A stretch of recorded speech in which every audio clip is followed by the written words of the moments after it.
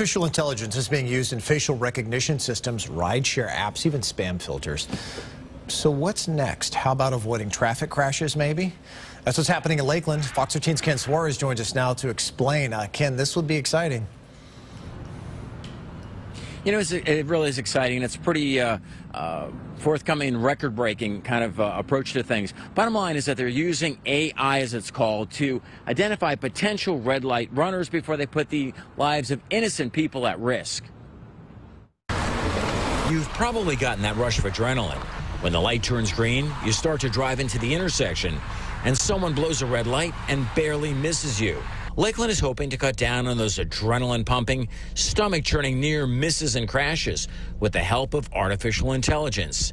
It works through a series of sensors that are placed along the road starting 150 feet away from the intersection itself. It's measuring the speed of the vehicle, the distance from the intersection. If the speeding car looks like it's going to run the red light, the system keeps the light of the cross-traffic red for up to 4 seconds, which keeps the vehicles out of harm's way.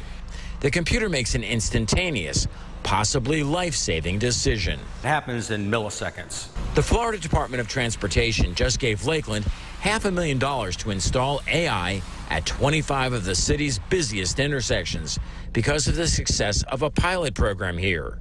For the last year, the city's been testing AI at 4 intersections. Recently, it took a good look at what happened at one of them over a 24-hour period.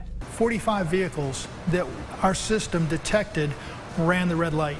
Were in the intersection while the light was red. How many crashes? 0. So that really says a lot. State officials and local officials are going to be meeting pretty soon to talk about where these new AI stoplights are going to go in and when they're going to go in. Still up in the air, but they are definitely coming our way. All right, let's hope they work out these bugs for sure soon. Ken, thanks.